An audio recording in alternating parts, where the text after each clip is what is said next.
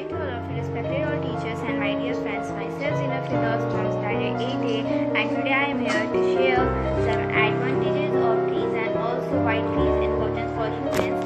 So let's start.